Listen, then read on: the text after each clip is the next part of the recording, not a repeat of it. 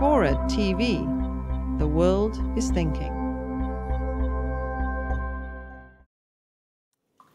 Astronomical research in particular, which you'd think is the most useless of all the kinds of research, actually, I think is a very good exemplar.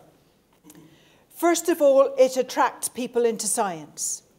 If you look at UCAS forms for people applying to read physics degrees and maybe other degrees as well, what comes out time and time again, it was subjects like astronomy, cosmology, particle physics, the big ideas subjects that hooked these people when they were kids. And that's brought them into science. And they don't just come into physics, because they've learnt a bit of caution by the time they're sixth formers, and some of them go into engineering or computing or chemistry, but it brings them into all kinds of science.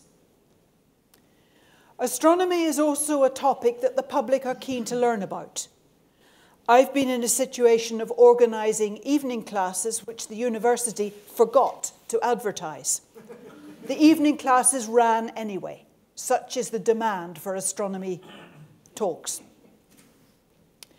Perhaps less obviously, astronomical research drives industry and forces the development of new technology. Please, can you make us an even more sensitive CCD? And a good firm will say, yeah, we'll have a go. Because they have learnt that 4 or 5 years down the line, somebody in their R&D department will say, do you remember that CCD we developed for those mad astronomers? We only sold them 2, but if we just did this and this, it would be brilliant for next generation camera or something. So the demands that astronomers and indeed other research scientists make of industry is a real driver. People say, isn't it terribly expensive building telescopes that go on satellites? It all gets launched into space and lost. Well, it does get launched into space, but as you well know, the majority of the cost was not on the bits of metal that got launched into space.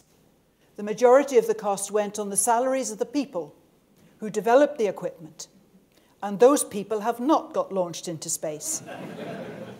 Their skills have been developed, and they're available for other projects of all sorts of kinds. And finally, of course, the bottom line, it increases our knowledge of how nature works. And in the long term, that, I think, is bound to be beneficial. It's a big mistake to think that research must have an obvious end product. Knowledge of itself has a value, at least over the long term.